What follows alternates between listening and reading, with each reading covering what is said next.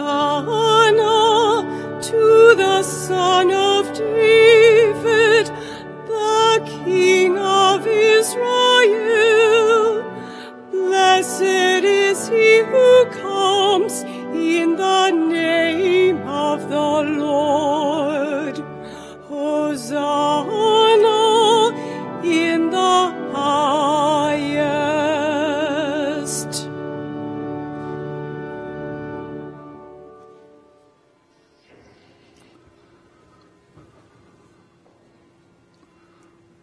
Dear brothers and sisters, since the beginning of Lent until now, we have prepared our hearts by penance and charitable works.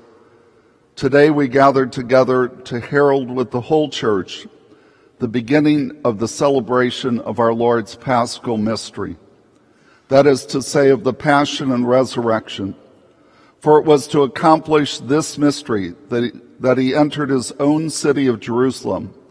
There, with all faith and devotion, let us commemorate the Lord's entry into the city for our salvation, following in his footsteps, so that being made by his grace partakers of the cross, we may have a share also in the resurrection of his life. And let us pray. Almighty ever-living God, sanctify these branches with your blessings, that we who follow Christ the King in exaltation may reach the eternal Jerusalem through him who lives and reigns forever and ever.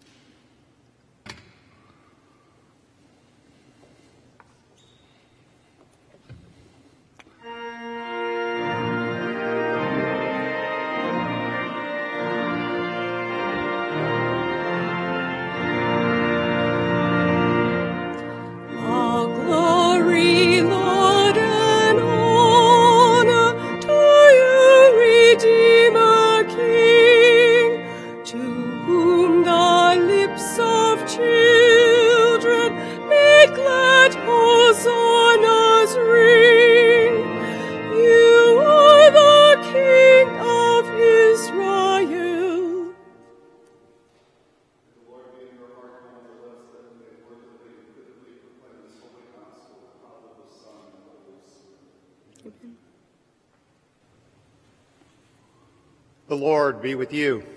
And with your spirit. A reading from the Holy Gospel according to Mark. Glory to you, Lord.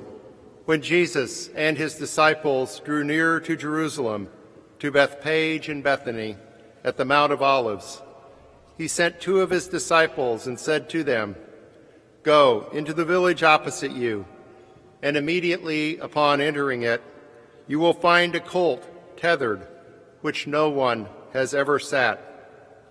Untie it and bring it here. If anyone should say to you, 'Why are you doing this?' reply, 'The Master has need of it, and will send it back here at once.'" So they went off and found a colt tethered at the gate outside on the street, and they untied it. Some of the bystanders said to them, "What are you doing, untying the colt?" They answered them just as Jesus had told them to, and they permitted them to do it. So they brought the colt to Jesus and put their cloaks over it, and he sat on it. Many people spread their cloaks on the road, and others spread leafy branches that they had cut from the fields. Those preceding him as well as those following kept crying out, "Hosanna! Blessed is he who comes in the name of the Lord. Blessed is the kingdom of our father David that is to come. Hosanna in the highest." The Gospel of the Lord. Praise to you, Lord Jesus Christ.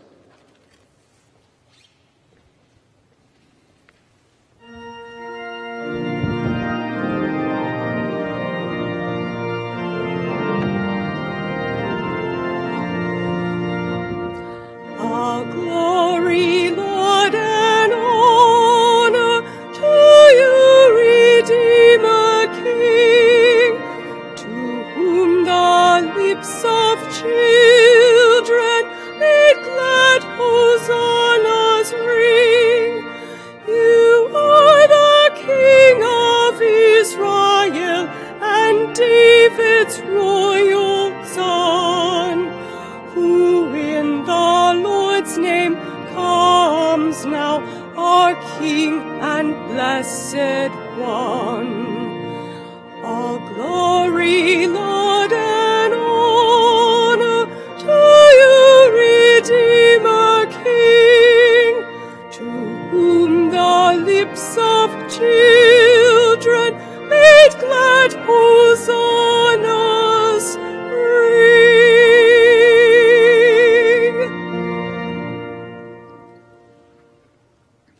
Let us pray.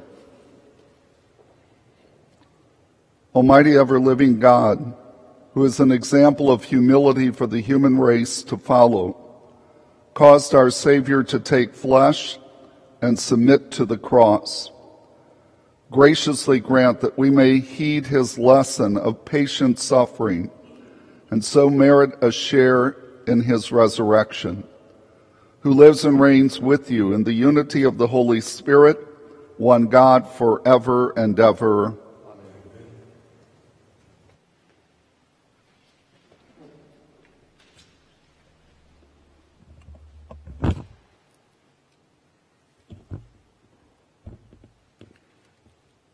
A reading from the book of the prophet Isaiah.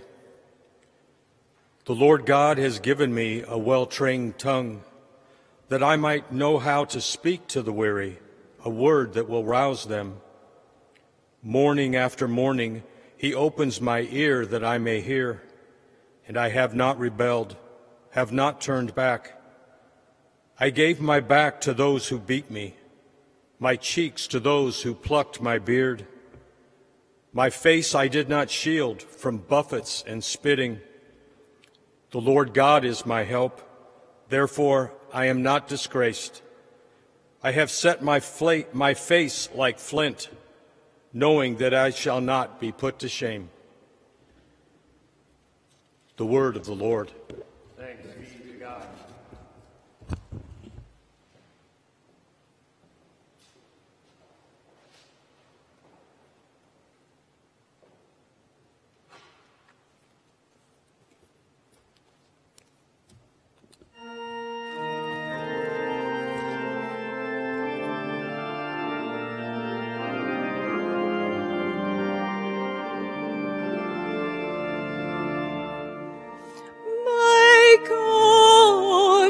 My God, why have you abandoned me?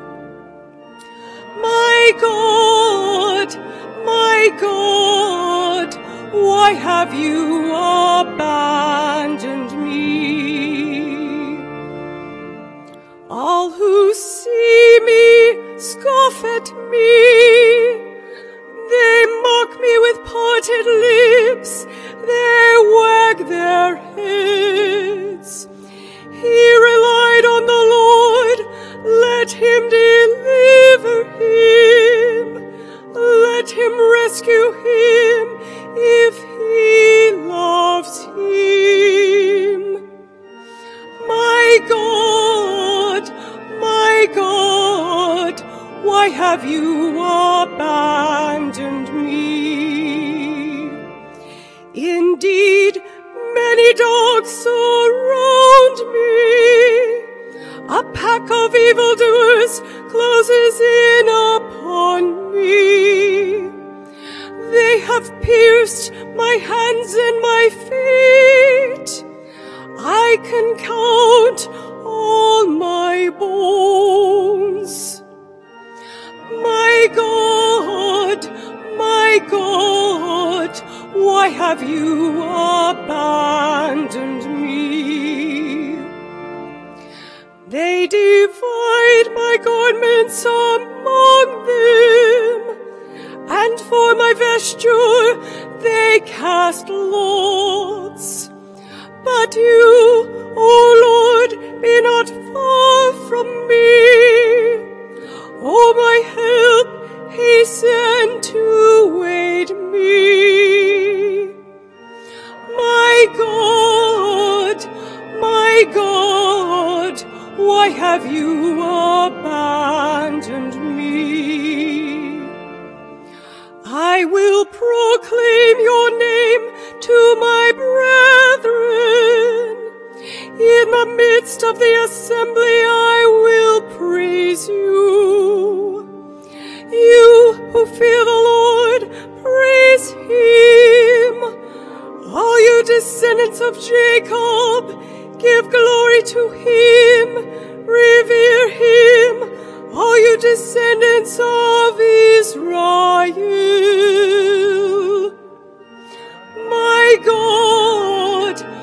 My God, why why have you abandoned me?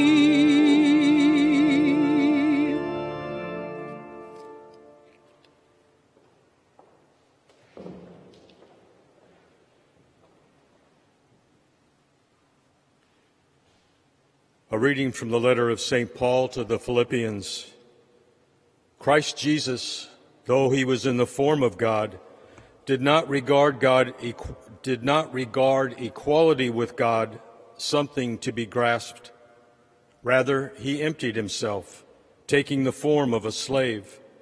Coming in human likeness and found human in appearance, he humbled himself, becoming obedient to the point of death, even death on a cross.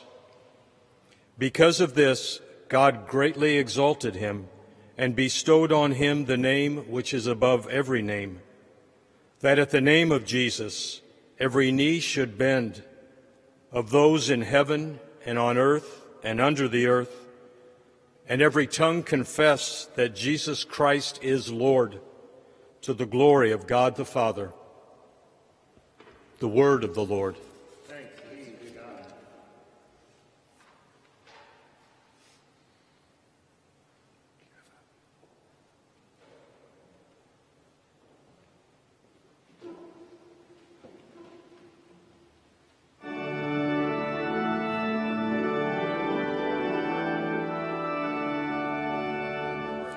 Glory and praise to you, Lord Jesus Christ. Glory and praise to you, Lord Jesus Christ. Christ became obedient to the point of death, even death on a cross. Because of this, God greatly exalted him and bestowed on him the name which is above every name. Glory and praise to you, Lord Jesus Christ.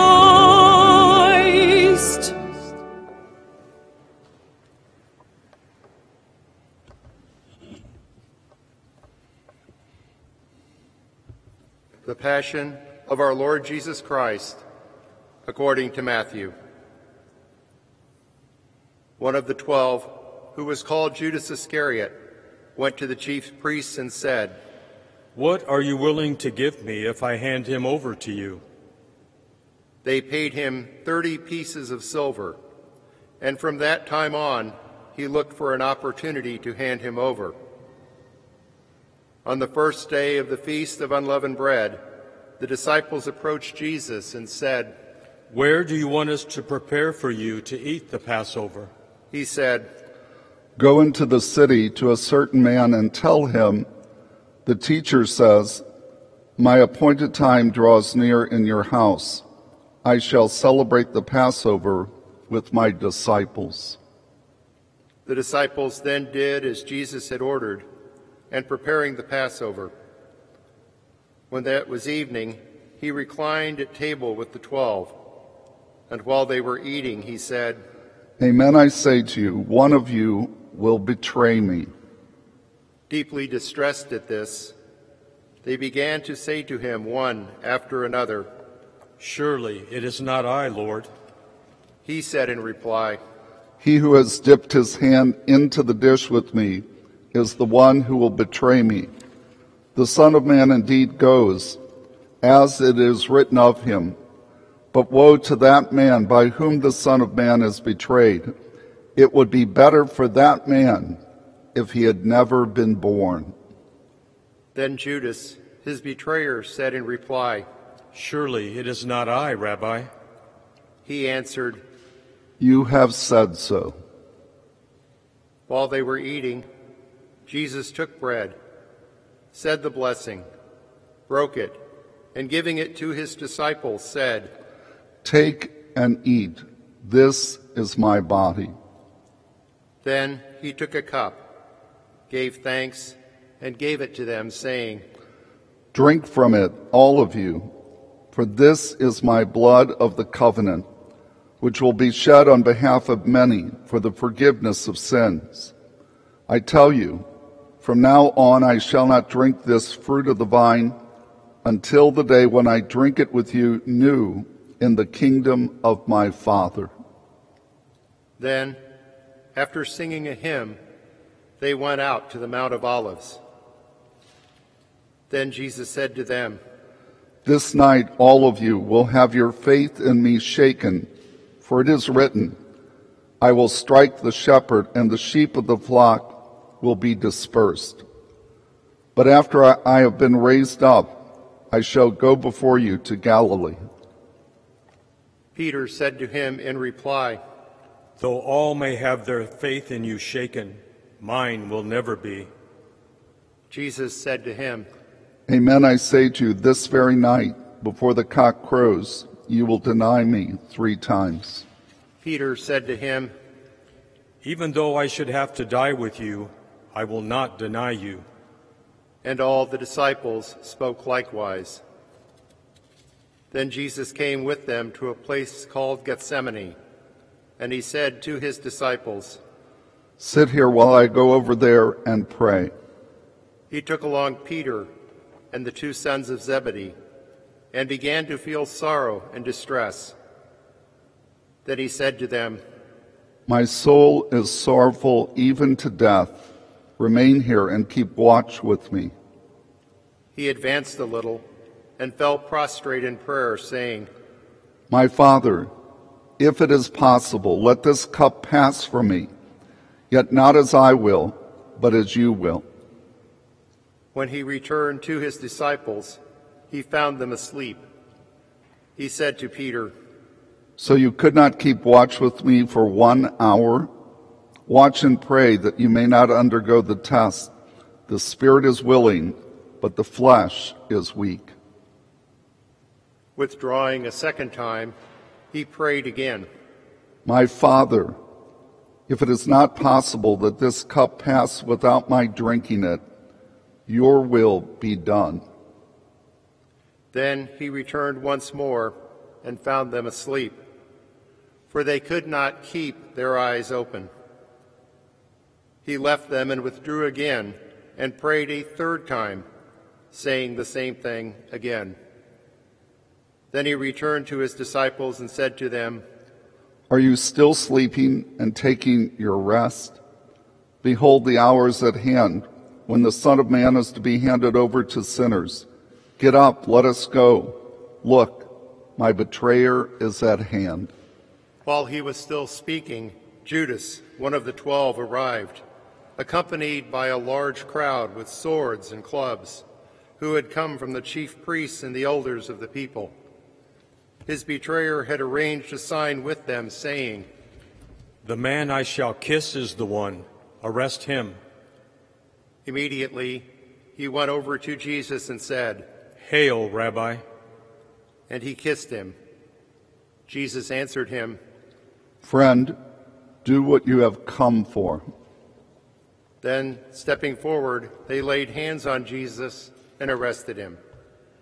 And behold, one of those who accompanied Jesus put his hand to his sword, drew it, and struck the high priest's servant, cutting off his ear. Then Jesus said to him, "Put your sword back into its sheath, for all who take the sword will perish by the sword. Do you think that I cannot call upon my Father, and he will not provide me at this moment with more than 12 legions of angels? But then how would the scriptures be fulfilled, which say that it must come to pass in this way?" At that hour, Jesus said to the crowds, "Have you come out as against a robber, with swords and clubs to seize me? Day after day I sat teaching in the temple area, yet you did not arrest me. But all this has come to pass that the writings of the prophets may be fulfilled." Then all the disciples left him and fled. Those who had arrested Jesus led him away to Caiaphas, the high priest, where the scribes and elders were assembled. Peter was following him at a distance as far as the high priest's courtyard. and going inside, he sat down with the servants to see the outcome. The chief priests and the entire Sanhedrin kept trying to obtain false testimony against Jesus in order to put him to death, but they found none, though many false witnesses came forward. Finally, 2 came forward who stated, "This man said, 'I can destroy the temple of God and within 3 days rebuild it.'" The high priest rose and addressed him. Have you no answer? What are these men testifying against you? But Jesus was silent. Then the high priest said to him, I order you to tell us under oath before the living God whether you are the Christ, the Son of God. Jesus said to him in reply, You have said so. But I tell you, from now on, you will see the Son of Man seated at the right hand of the power and coming on the clouds of heaven. Then the high priest tore his robes and said, He has blasphemed. What further need have we of witnesses? You have now heard the blasphemy. What is your opinion? They said in reply, He deserves to die. Then they spat in his face and struck him, while some slapped him, saying, Prophesy for us, Christ.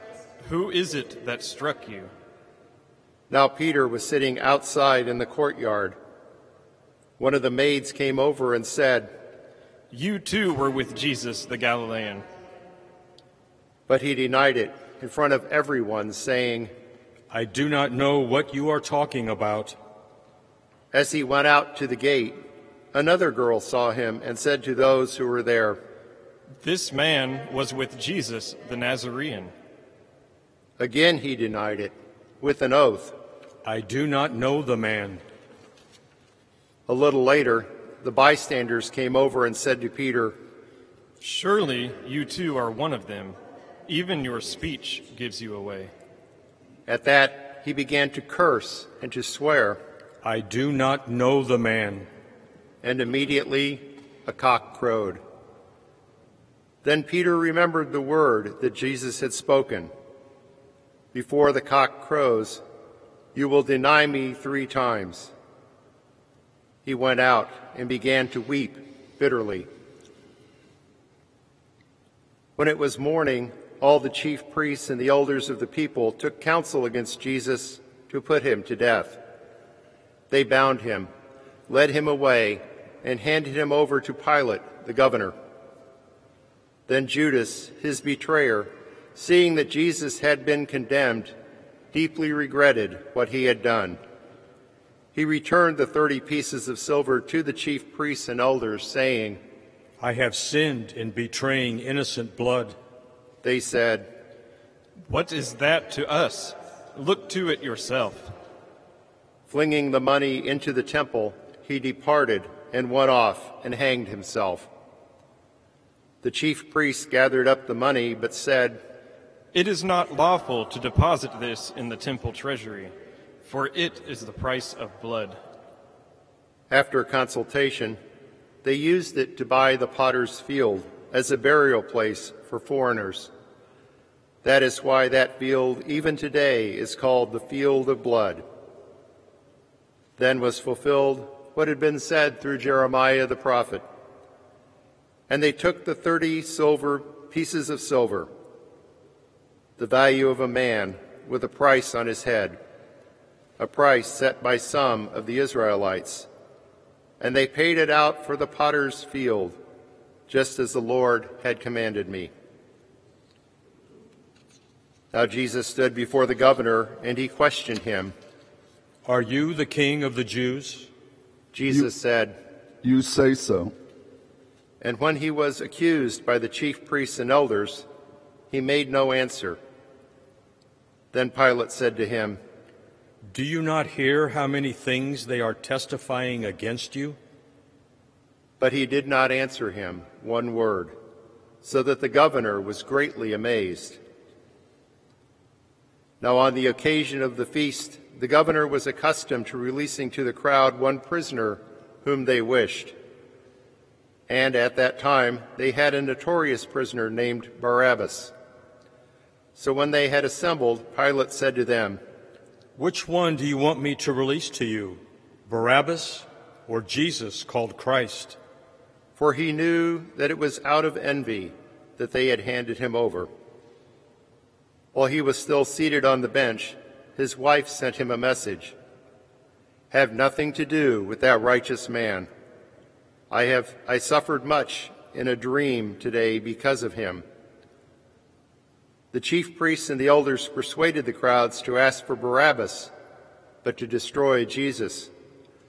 The governor said to them in reply, "Which of the two do you want me to release to you?" They answered, Barabbas. Pilate said to them, "Then what shall I do with Jesus called Christ?" They all said, Let him be crucified. but he said, "Why? What evil has he done?" They only shouted the louder. Let him be crucified. When Pilate saw that he was not succeeding at all, but that a riot was breaking out instead, he took water and washed his hands in the sight of the crowd, saying, "I am innocent of this man's blood. Look to it yourselves." And the whole people said in reply, His blood be upon us and upon our children. Then he released Barabbas to them. But after he had Jesus scourged, he handed him over to be crucified. Then the soldiers of the governor took Jesus inside the praetorium and gathered the whole court around him. They stripped him of his clothes and threw his scarlet military cloak around him. Weaving a crown out of thorns, they placed it on his head and a reed in his right hand. And kneeling before him, they mocked him, saying, Hail, King of the Jews! They spat upon him and took the reed and kept striking him on the head. And when they had mocked him, they stripped him of the cloak, dressed him in his own clothes, and led him off to crucify him. As they were going out, they met a Cyrenian named Simon. This man they pressed into service to carry his cross. And when they came to a place called Golgotha, which means place of the skull, they gave Jesus wine to drink with gall. But when he had tasted it, he refused to drink. After they had crucified him, they divided his garments by casting lots. Then they sat down and kept watch over him there. And they placed over his head the written charge against him. This is Jesus, the King of the Jews. 2 revolutionaries were crucified with him, one on his right and the other on his left. Those passing by reviled him, shaking their heads and saying, You who would destroy the temple and rebuild it in 3 days, save yourself, if you are the Son of God, and come down from the cross. Likewise, the chief priests with the scribes and elders mocked him and said, He saved others. He cannot save himself. So he is the King of Israel. Let him come down from the cross now, and we will believe in him. He trusted in God. Let him deliver him now if he wants him. For he said, I am the Son of God. The revolutionaries who were crucified with him also kept abusing him in the same way. From noon onward, darkness came over the whole land until 3 p.m. And about 3 o'clock, Jesus cried out in a loud voice, Eli, Eli, lema sabachthani, which means, my God, why have you forsaken me? Some of the bystanders who heard this said, This one is calling for Elijah. Immediately, one of them ran to get a sponge. He soaked it in wine and, putting it on a reed, gave it to him to drink. But the rest said, Wait, let us see if Elijah comes to save him. But Jesus cried out again in a loud voice, and gave up his spirit.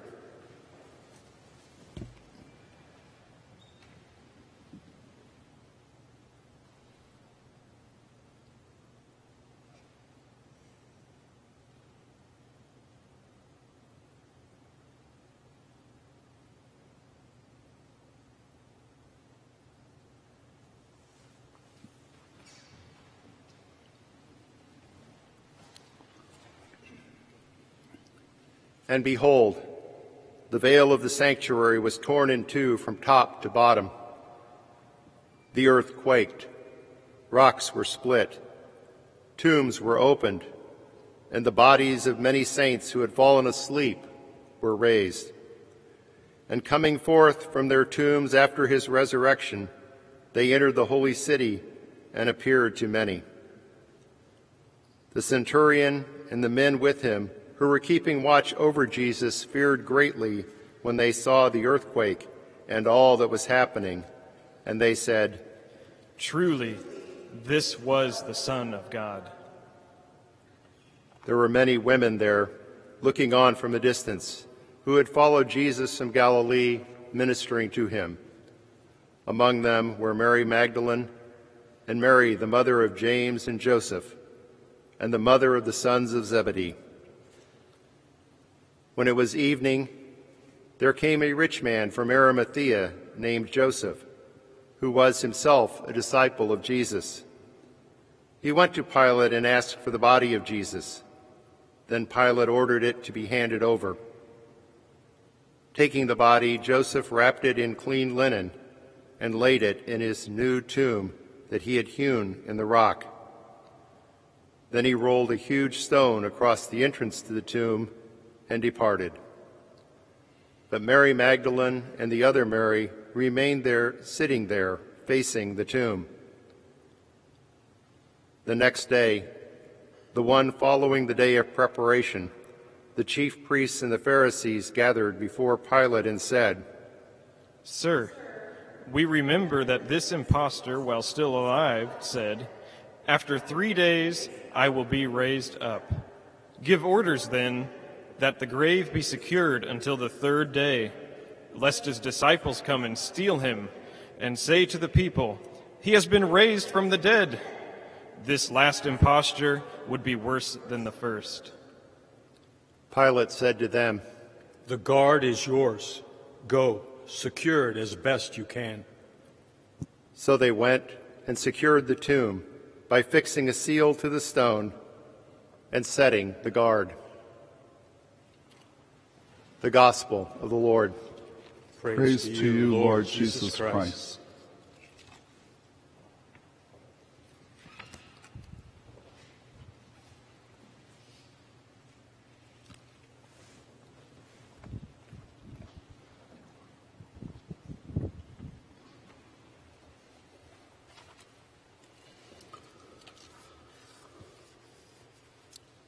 Well, greetings to all who are joining us in prayer this morning. I wish to give a special welcome to the non-Catholics who are with us this morning. Thank you for honoring us with your presence and uniting with us in prayer. It is indeed a surreal experience to be here in this cathedral that is essentially empty. And it is one of those many experiences that we've all been having these days. This Palm Sunday liturgy moves at warp speed as we begin by commemorating our Lord's triumphant entry into Jerusalem and then very shortly we go to his passion and burial and death on the hill of Calvary outside the city. Several years ago, Father Raniero Cantalamessa gave a retreat for the bishops from Kansas, Missouri, Iowa, and Nebraska. And during the course of the retreat, Father Cantalamessa reminded us that the most important sections of the 4 Gospels are the Passion narratives. He noted that in the liturgical calendar, we only read the Passion narratives on Palm Sunday and Good Friday. And on both of these days, the rubrics in the sacramentary state after the reading of the Passion, there may be a brief homily. As a consequence, priests rarely, if at all, preach on the Passion narratives. And when they do, the liturgy only permits them a minimal amount of time to instruct their people on the most important portion, really, of all the New Testament. The Passion narratives are truly the heart of the gospel. We should attempt to meditate upon them during the course of the year, but especially during this week, Holy Week. The Passion of St. John is always read on Good Friday. For Palm Sunday, we read the Passion from one of the three other Gospels that we follow on the Sundays throughout that particular year. This year, we're following the Gospel of Matthew. The Passion narratives do not change, but the circumstances in which we ponder them are different each year. And certainly that is dramatically the case this year. The annual change of perspective allows us to hear the Passion with fresh eyes and fresh ears, where particular aspects take on a new meaning and application to our lives. We ponder the Passion this Holy Week under the shadow of the coronavirus pandemic. Like so many experiences of the past 2 weeks, one has the sense, as I said at the beginning, of the surreal. It is odd to celebrate this Palm Sunday Mass without a procession and the distribution of palms. And it is odd to be in this essentially vacant cathedral. It is equally strange for you not to be assembled in your parish churches, gathered with your respective faith families, and being prevented now from receiving our Lord in the Eucharist, the bread of life and the cup of salvation. Many are suffering in our nation and some in our own community with this treacherous virus, and because of its super contagious nature, are separated from family and loved ones when the support of others is really most needed and desired.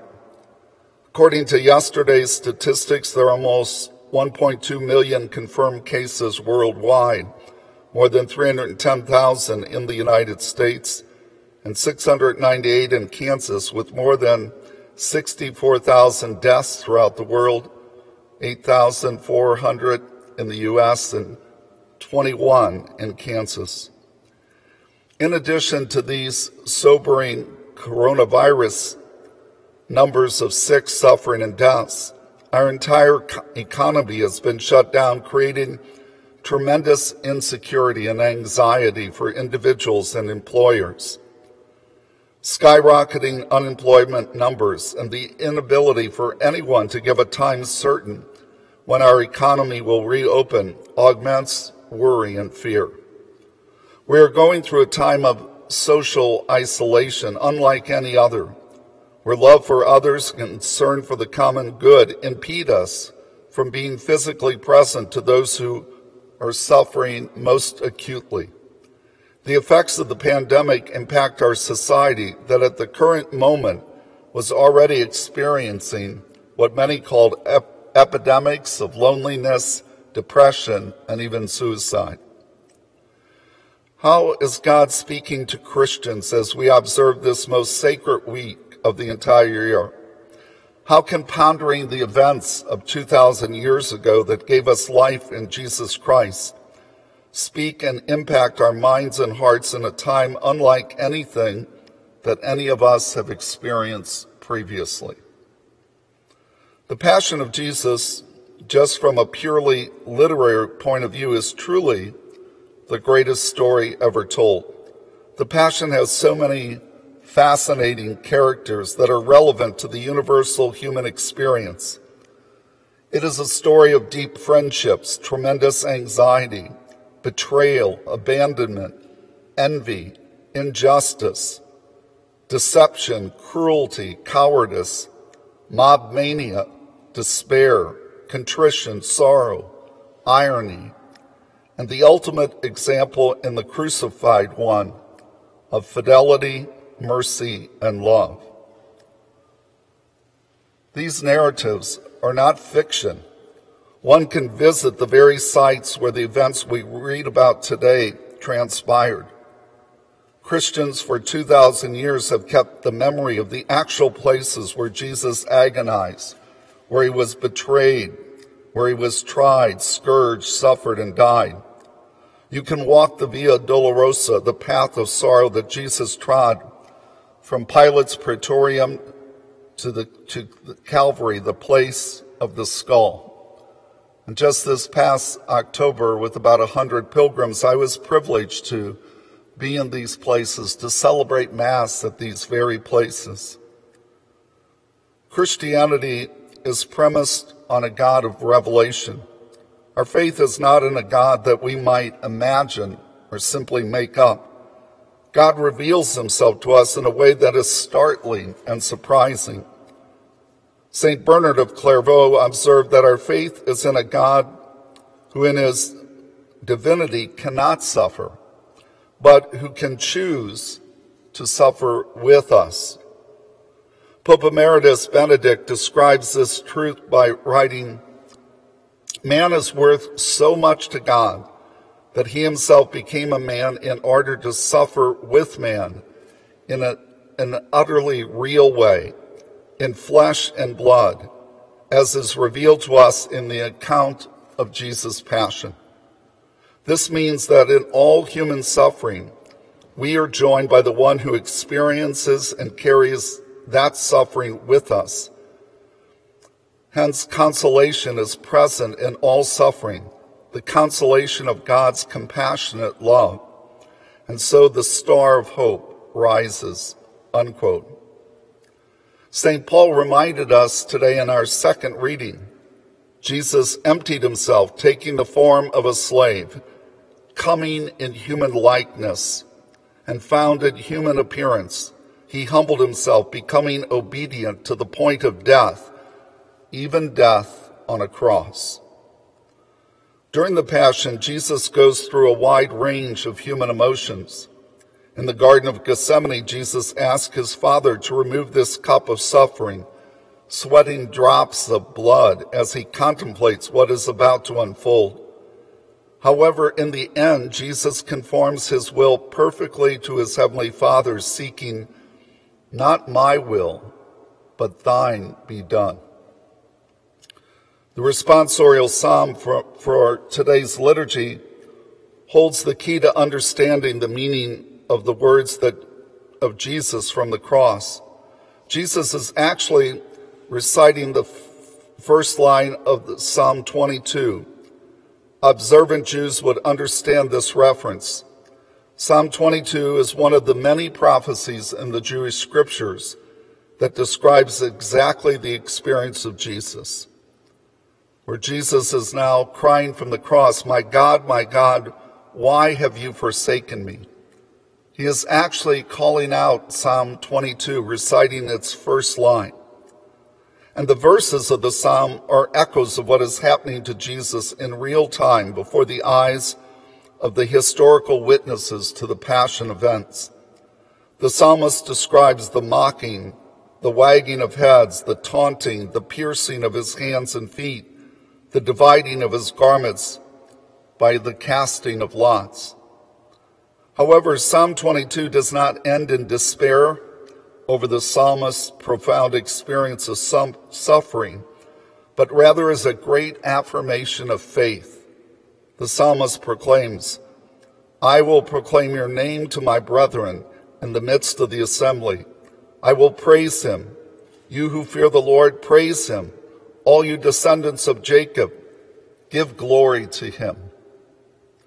Throughout the Passion narrative, Jesus is accused of claiming to be a king.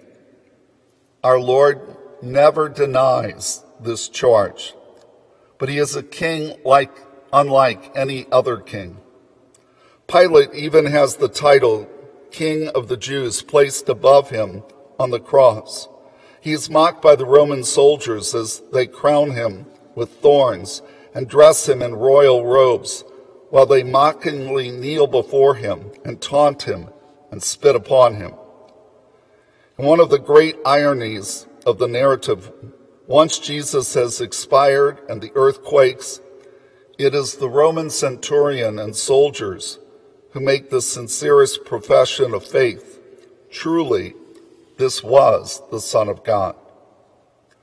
So as we begin this Holy Week journey in the unusual environment of a pandemic, the liturgies of this week invite us to open our hearts anew to the beauty and the power of our Christian faith. The Passion narratives reveal one of the most profound blessings of our Christian faith that can provide meaning to suffering and sure and certain hope, even in the face of death. Jesus does not remove suffering from his disciples. In fact, he warns us if we follow him, we will indeed carry the cross as well. We must follow him all the way to Calvary. Jesus understands if our faith is shaken and even appears to buckle at moments of adversity. After all, this is precisely what happened to the apostles and most of the disciples during the Passion. Yet he has shown us the way that our suffering can become the opportunity for us not only to love most purely, but become the instrument to draw forth love from others. It is in the midst of our own experience of the cross that we can provide the most powerful witness to the priceless gift of our friendship with Jesus. It is from our own Calvaries that we can proclaim a hope and evidence a joy that is not dependent on the external circumstances of our lives, but comes from our knowledge of who we are, beloved daughters and sons of our Heavenly Father, and sisters and brothers of Jesus Christ, that viruses, diseases, suffering, and even death itself cannot steal from us. There are heroes besides Jesus in the Passion narrative, and they are the women who come and are with Jesus even on Calvary, even when the apostles, save for John, have abandoned him. And it's these women that we see the example of how we are to respond to the suffering of others, to accompany them. And we are reminded of them by the doctors, the nurses, the emergency responders, our police and fire who care for people during this emergency and offer a symbol of heroism. And we see this in the countless acts of generosity and love that many are extending to others at this time, especially to those that are isolated and alone. These are ways in which we can glorify this God who's loved us in such an amazing and remarkable way. I conclude this homily by quoting St. Andrew of Crete from a reading that's found in the office of readings that all clergy pray on this day. In his humility, Christ entered the dark regions of our fallen world, and he is glad that he became so humble for our sake, glad that he came and lived among us and shared in our nature in order to raise us up again to himself.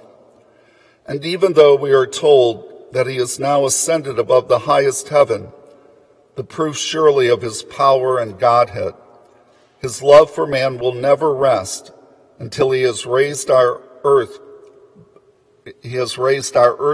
nature from glory to glory and made it one with his own in heaven. So let us spread before his feet not garments of soulless olive branches, which delight the eye for a few hours and then wither, but ourselves clothed in his grace, or rather completely clothed in him. We who have been baptized in Christ must ourselves be the garments that we spread before him. Now that the crimson stains of our sins have been washed away in the saving waters of baptism, and we have become white as pure wool, let us present the conqueror of death, not with mere branches of palm, but with the real rewards of his victory. Let our souls take the place of the welcoming branches as we join today in the children's holy song. Blessed is he who comes in the name of the Lord. Blessed is the King of Israel. Blessed be Jesus Christ, now and forever. Amen.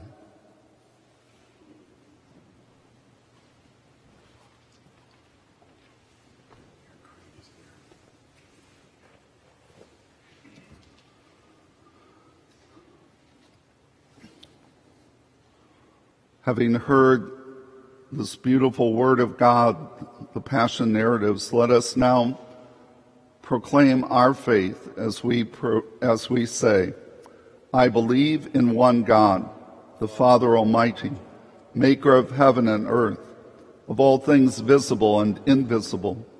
I believe in one Lord, Jesus Christ, the only begotten Son of God, born of the Father before all ages, God from God, light from light, true God from true God, begotten, not made, consubstantial with the Father.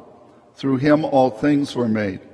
For us men and for our salvation, he came down from heaven, and by the Holy Spirit was incarnate of the Virgin Mary and became man.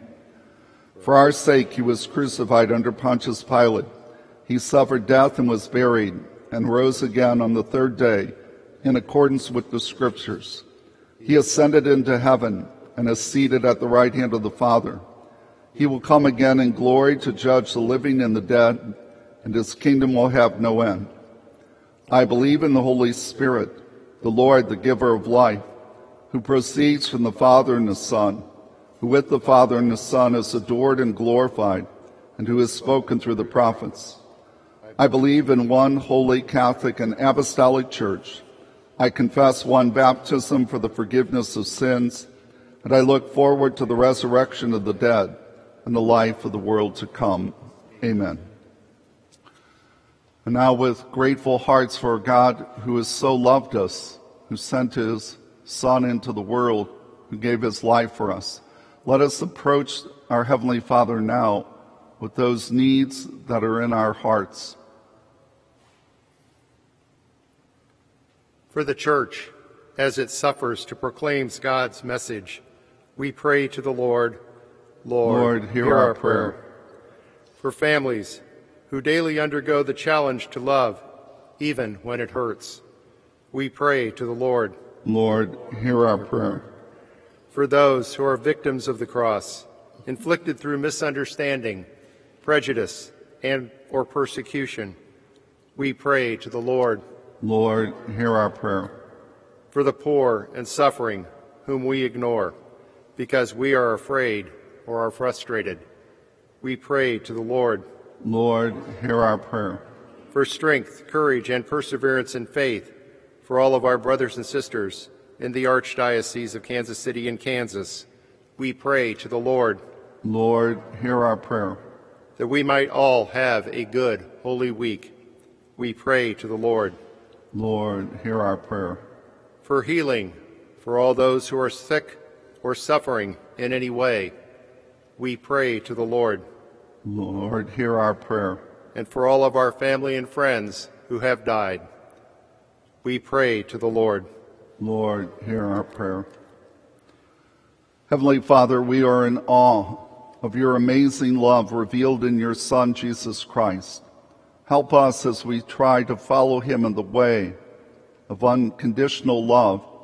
Help us to be his voice, his hands, his arms, in bringing this love to the world today. We pray this through Christ our Lord. Amen.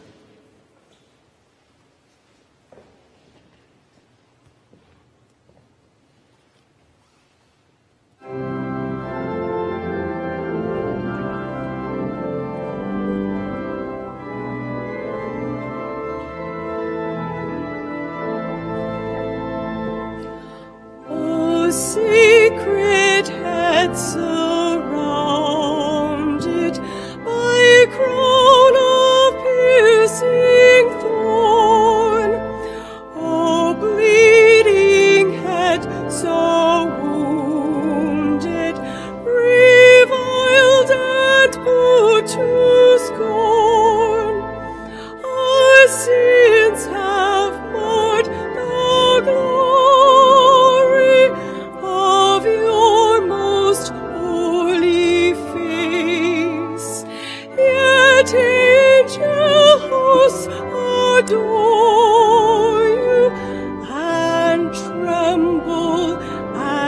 earthly keys.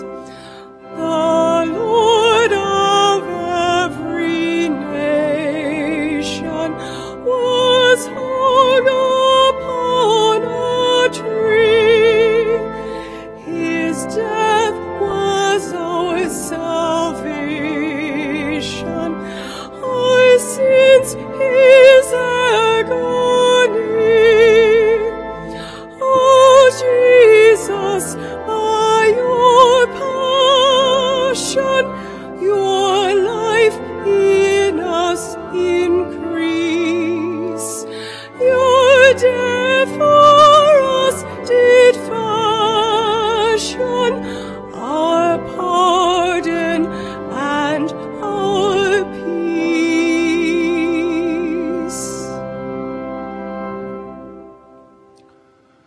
Pray, my sisters and brothers, that my sacrifice and yours may be acceptable to God, the Almighty Father. May the Lord accept the sacrifice at your hands for the praise and the glory of his name, for our good and the good of all of his holy church. Through the passion of our only begotten Son, O Lord, may our reconciliation with you be near at hand, so that though we do not merit it by our own deeds, yet by this sacrifice made once for all, we may feel already the effects of your mercy, through Christ our Lord. Amen.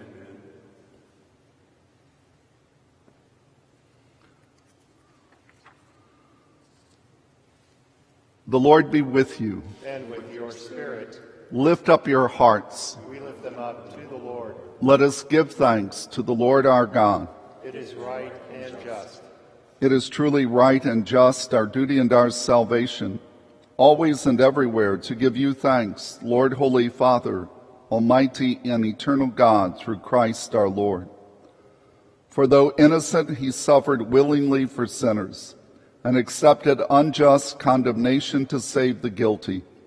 His death has washed away our sins, and his resurrection has purchased our justification. And so with all the angels we praise you, as in joyful celebration we acclaim.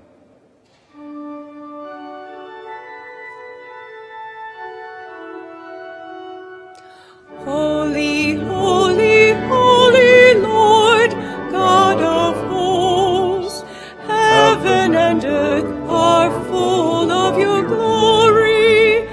Hosanna in the highest. Blessed is he who comes in the name of the Lord. Hosanna in the highest.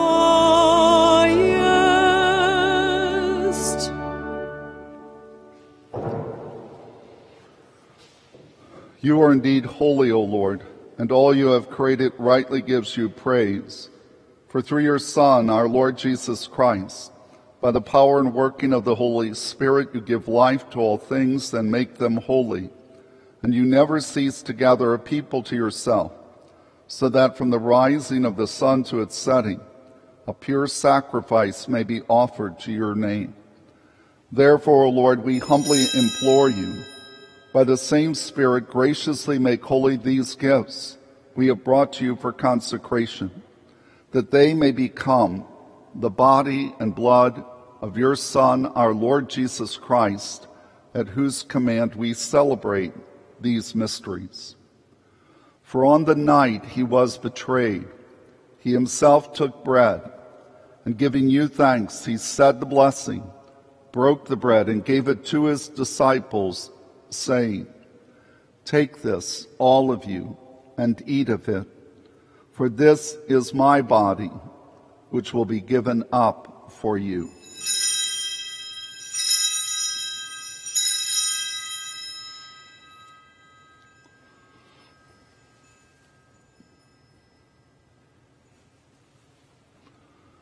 In a similar way, when supper was ended, he took the chalice, and giving you thanks, he said the blessing, and gave the chalice to his disciples, saying, "Take this, all of you, and drink from it, for this is the chalice of my blood, the blood of the new and eternal covenant, which will be poured out for you and for many for the forgiveness of sins. Do this in memory of me.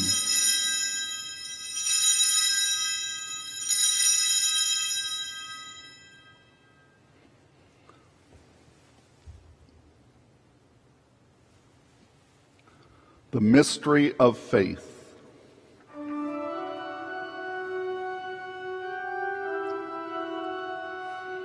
When we eat this bread and drink this cup, we proclaim your death, O Lord, until you come again.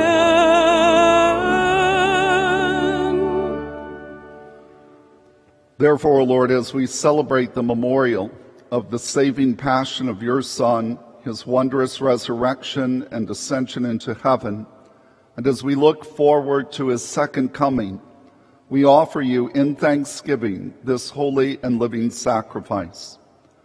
Look, we pray upon the oblation of your church, and recognizing the sacrificial victim by whose death you will to reconcile us to yourself, grant that we who are nourished by the body and blood of your Son and filled with his Holy Spirit may become one body, one spirit in Christ.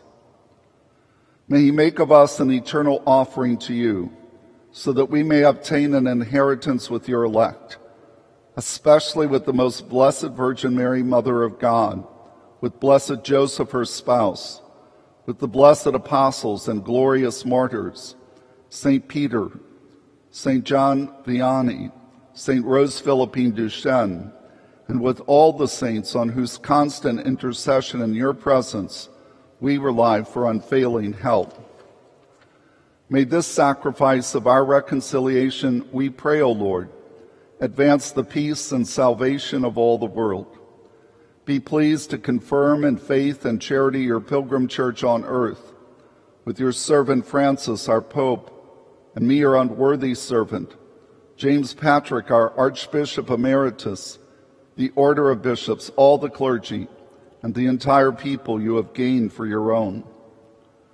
Listen graciously to the prayers of this family whom you have summoned before you, and your compassionate, merciful Father, gather to yourself all your children scattered throughout the world.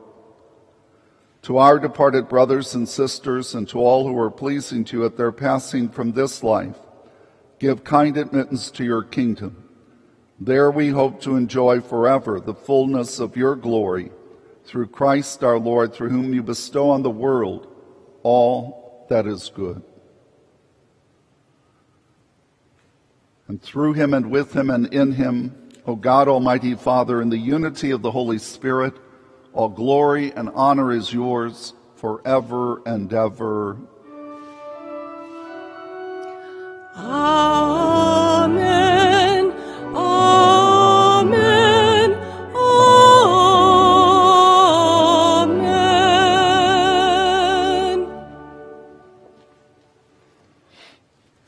At the Savior's command, and formed by divine teaching, we dare to say, Our Father, who art in heaven, hallowed be thy name.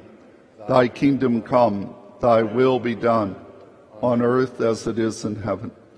Give us this day our daily bread, and forgive us our trespasses, as we forgive those who trespass against us. And lead us not into temptation, but deliver us from evil. Deliver us, Lord, we pray, from every evil. Graciously grant peace in our days, that by the help of your mercy we may be always free from sin and safe from all distress, as we await the blessed hope and the coming of our Savior, Jesus Christ. For the kingdom, the power, and the glory are yours, now and forever.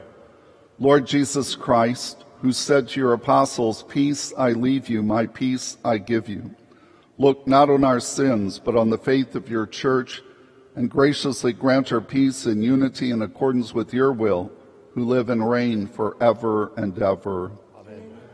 The peace of the Lord be with you always. And with your spirit.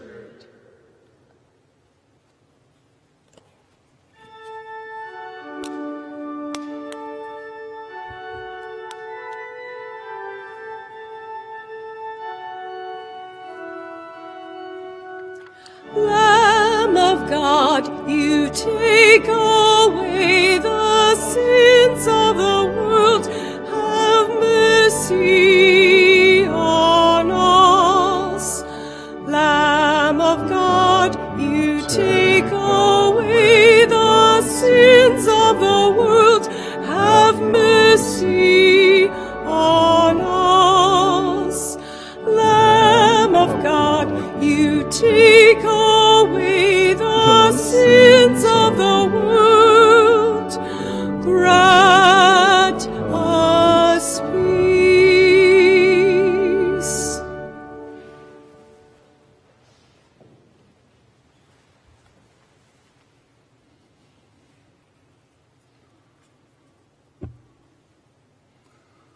Behold the Lamb of God. Behold him who takes away the sins of the world.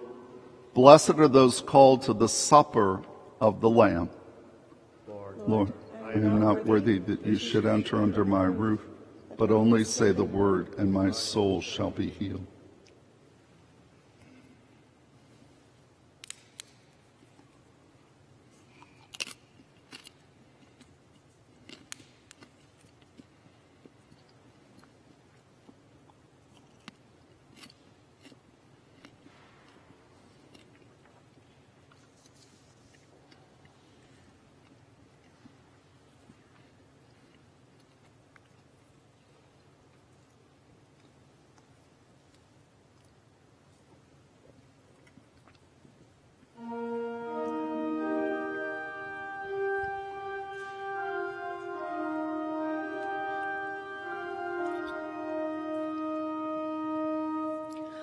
Were you there when they crucified my Lord? Were you there when they crucified my Lord?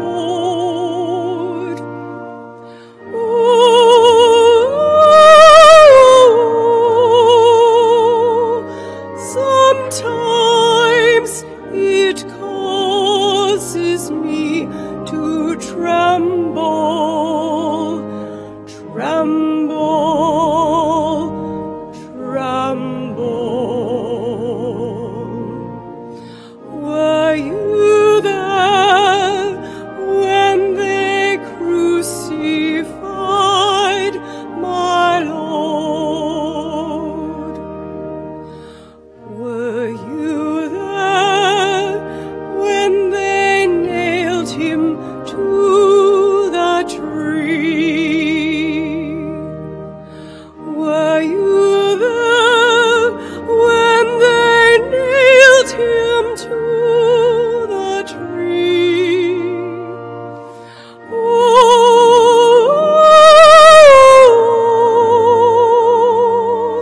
sometimes it causes me to tremble, tremble, tremble. Were you there when they nailed him to the tree? Were you there when the sun refused to shine? Were you there when the sun refused to shine? Oh,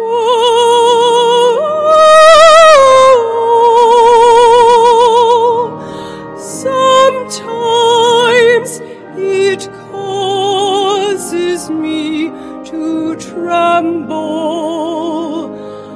tremble, tremble. Were you there when the sun refused to shine? Were you there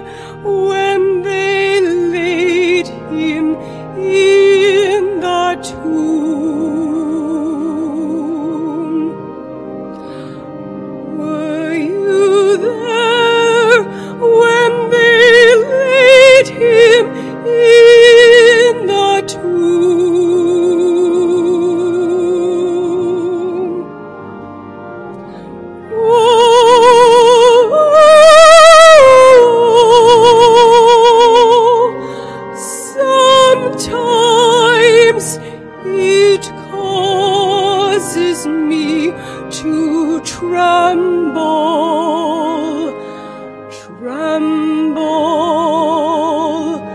tremble. Were you there when they laid him in the tomb?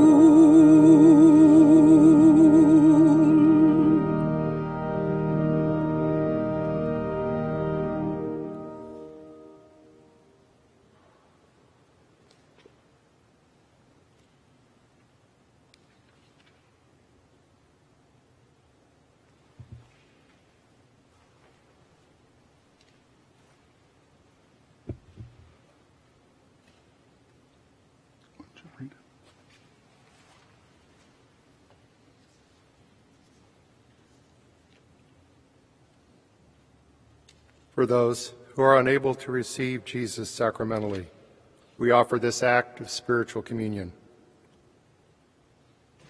My Jesus, I believe that you are in the Blessed Sacrament. I love you above all things, and I long for you in my soul. Since I cannot now receive you sacramentally, come at least spiritually into my heart. As though you have already come, I embrace you and unite myself entirely to you. Never permit me to be separated from you. Amen.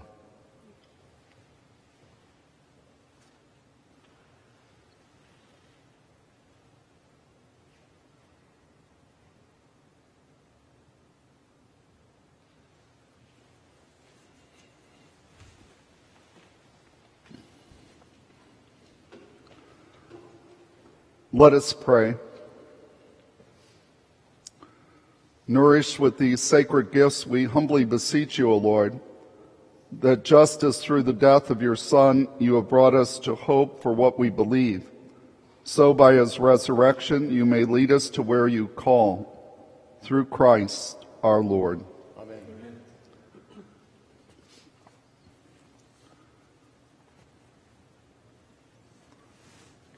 Well, thank you again for joining us in this way. Each year I invite all the members of the Archdiocese to come to the cathedral for at least one of our Holy Week services, and we're glad you were able to come. We had a full cathedral in one sense today with all of you viewing this, and I'm grateful to all those that assisted with the liturgy, our organist and cantor, our lectors, our deacon, all that assisted, and those with the technology that helped make this possible. So thank you very much for your assistance today in sharing this Mass with so many. And we hope that you have a beautiful and blessed Palm Sunday. I don't know if our camera crew was able to look at some of the beauty of this cathedral, particularly its windows are spectacular.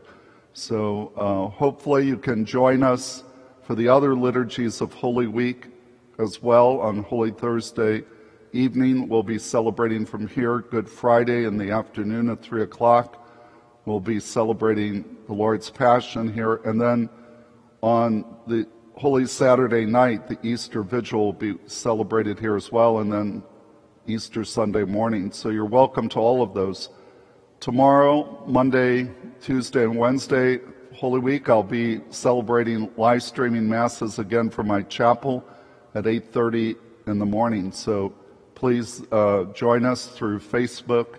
You can go to my Facebook page or go to our website at the Archdiocese. Before we dismiss you and bless you, just do you know why they call a cathedral cathedral? They call it because of this chair.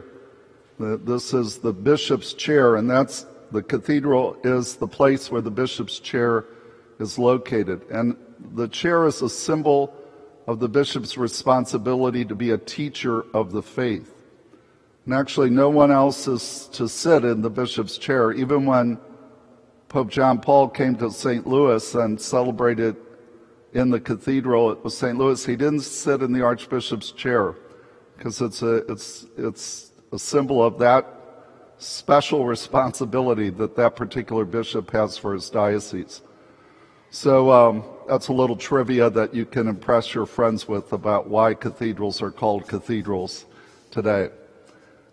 We hope you have a blessed Palm Sunday. I hope it's a great day for you and for your families. Let's continue to pray that the Lord will help us bring an end to this pandemic soon, so that we can return to our lives, but return in a different way, changed by this experience, or perhaps we've seen things that previously we didn't put as much importance upon. We see in a new light, in a new way. The Lord be with you. And with your spirit. Bow down for the blessing. Look, we pray, O Lord, on this your family, for whom our Lord Jesus Christ did not hesitate to be delivered into the hands of the wicked and submit to the agony of the cross, who lives and reigns forever and ever. Amen. And may the blessing of God, the Father, the Son, and the Holy Spirit descend upon you and remain forever. Amen. Go in peace, glorifying the Lord by your life. Thanks be to God.